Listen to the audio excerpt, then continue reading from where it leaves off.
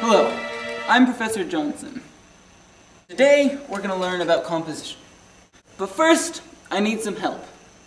And I'm going to go to Greece to visit my old friend Socrates, who's going to help me teach this very difficult subject. This is my time machine, which I will now visit Socrates in. Let me just get into the machine itself.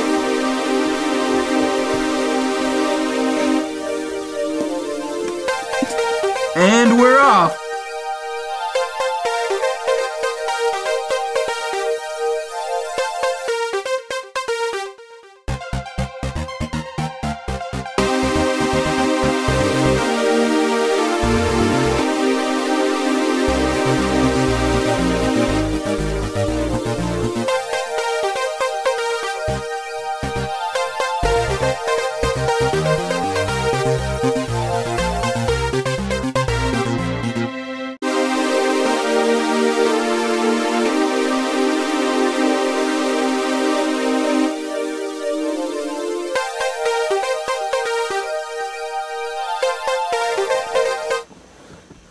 Hello.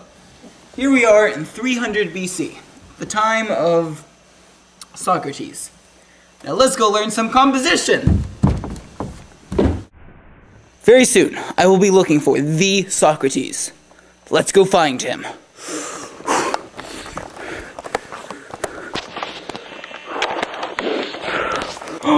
There he is! What's he work? Hello. Hello, sir. My name's Socrates, and I'm gonna help you learn composition. Holy cripes! Perfect man for the perfect job! Let's go learn some math! Thank you, Socrates! You're welcome.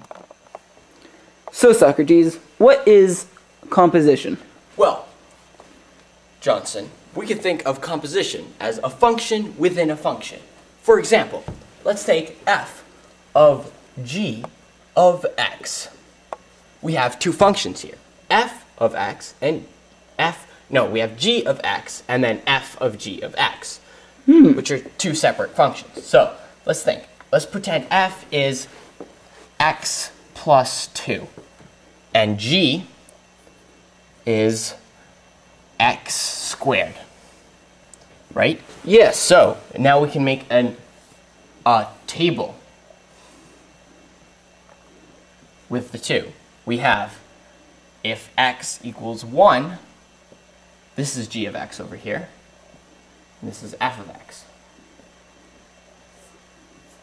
If x equals 1, x squared equals 1, then we plug it into the f equation, so we plug in our output for the g of x into our f of x equation. So 1 plus 2 equals 3.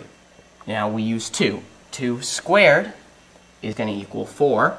4, and then we do 4 plus 2 is going to equal 6. So, pretty basic. The output of one function is the input of the next function. And what you end up with is f of g of x. Thank you, Socrates. Now, what if you had, I don't know, 3 functions that you had to memorize? Well, or not memorize, but you know. Yes, that's a very good question, Dr. Johnson. Well, you have to start with the innermost function always. Let's take 3 functions. Let's take f of x. Let's take f, g, and h, right?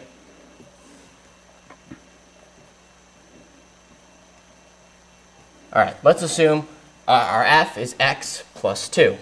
We already have that. Our g is going to equal x squared. And let's make our h equal 2x plus 9. Alright? Now, here's our composition. It's g of x, and then we have the f on the outside of that, and then we're going to have the h on the outside of that. Right? So we have h of f of g of x. we always have to remember to start with the innermost. So G, let's plug in our X. Assume our X is 1. Well, let's make a table again. Let's start with 2 this time. Our X is 2. So G, remember, is X squared. So we're going to square that, make that 4, right? Then we need to go over here, and the next one out is going to be F. So F, this is going to be G of X over here is going to be our input. So we take this input, put it output, and put it in here. So 4. Now we take what's F is X plus 2. So 4 plus 2 is going to equal 6. And then finally we have the last one, H. So we're going to take this output, put it in here, 6, and now we're going to do 2x, which is going to be 12, plus 9, 2x, which is going to be 12, plus 9, which is going to equal 21. Pretty simple, huh? Man, Socrates really knows how to break it down. This is great. Thank you, Socrates. Now I can go all the way home to America and teach all my students just how great composition is. And today we're going to learn about composition. Hello, I'm Professor Johnson. But first, I'm Professor Johnson. And today we are going to learn about composition, which is one of the most useful topics to know in math. And today we're going to learn about composition. No, stop. But first we need to go to